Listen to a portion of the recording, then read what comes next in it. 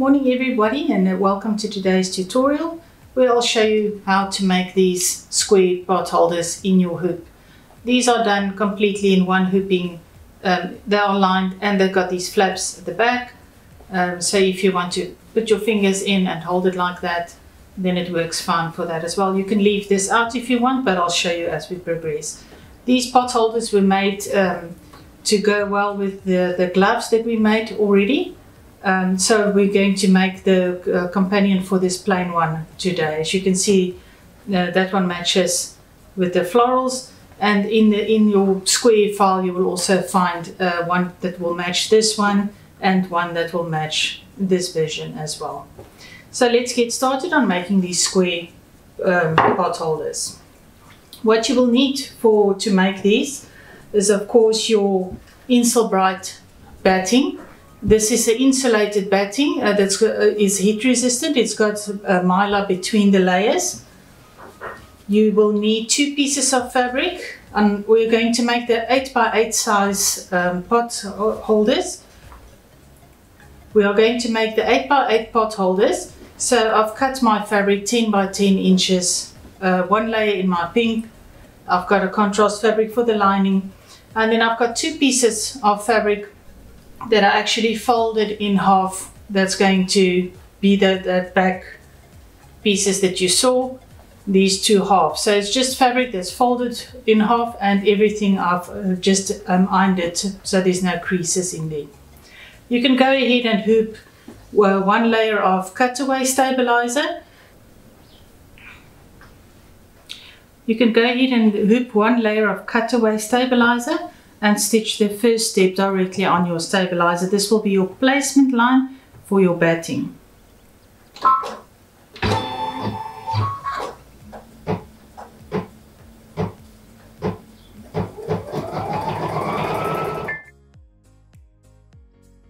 After the first step is done, it's your placement line, you can add your batting on top. I'm just loosely laying it on top and stitching the second step.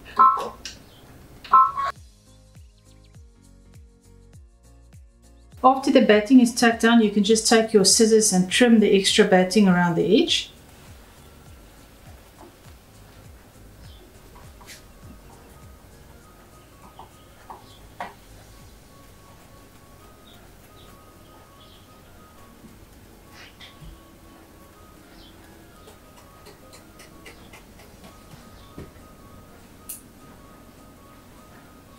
You will notice that the batting trims a little bit smaller than your actual glove. That is just so that we don't have this extra bulk in the seam allowance as we progress. After this step is done, we're ready to add our first layer of fabric on top, and you can go ahead and stitch the next step.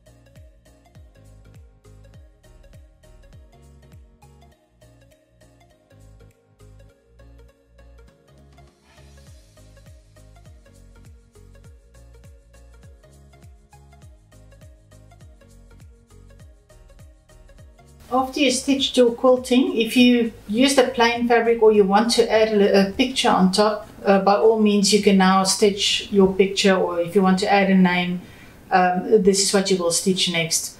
When you finish stitching your quilt pattern, you can add your little tab, which you can just tape in place. You can add your piping. The pot holder is going to be turned inside out, and the opening is on your right hand side. So you need to place your, if you are going to do these back opening flaps, it needs to lay vertically. So remember to do not place them like that, otherwise you will have difficulty where the opening is to join everything neatly. On this one you can actually see I've placed it the wrong way around.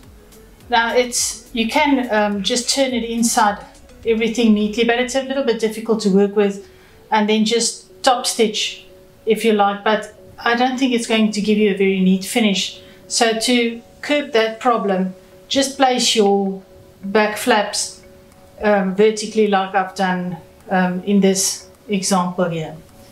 And then you can add your back fabric on top with your right side facing down, and you can now stitch the final step, which will leave an opening on your right hand side. We'll be back after that is done so I can show you how to turn it inside out.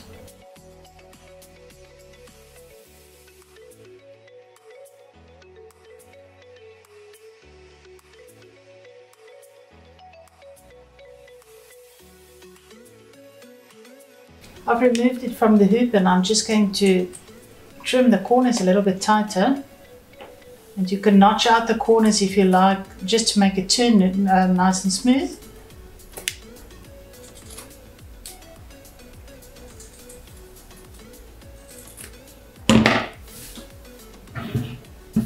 And we're now ready to turn our pot holder inside out. So I'm just going to open the flap, you can see there.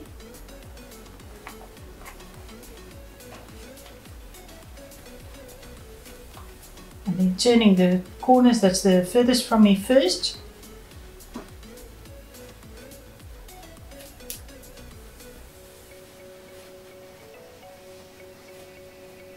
Pushing the whole pot holder through the hole. Turning out the corners neatly. On these raw edges you're going to just push those flaps inward. And you can either stitch right on the edge with your sewing machine, that opening closed, or you can just hand stitch it right on the edge if you would like. After you've done that, you can take your flaps and just push them over as well. And that will hide any raw edges you had and your hand stitching that you might have done.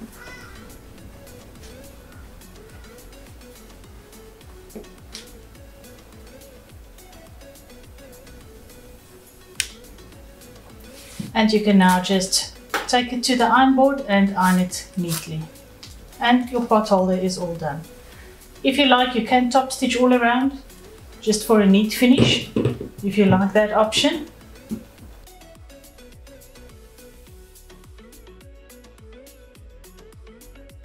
So first of all, to add my piping, you can start at any corner.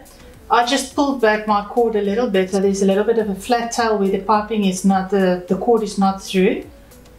That's just so I can make it hang out. Now first of all, I'm going to spray 505 spray all around the edge of my block. And then I'm going to start on the bottom, and I'm first going to just pull my cord down, and then it should just overlap where your edge of your embroidery finished. So your piping is going to be on the inside. Now the more accurate you place your piping, the neater it will end up to be. When you get to your corners, of course it's a very tight corner. If you're just going to try and push it down, you'll see what's happening there. So we need to actually make a few incisions to force that cord to turn perfectly.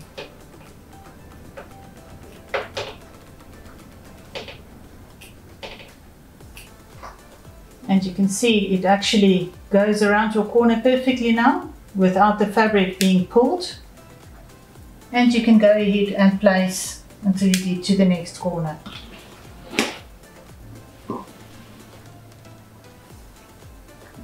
And when you come to the end, again where the two meet, I will just push this one out of the way. And then you can cut off the extra.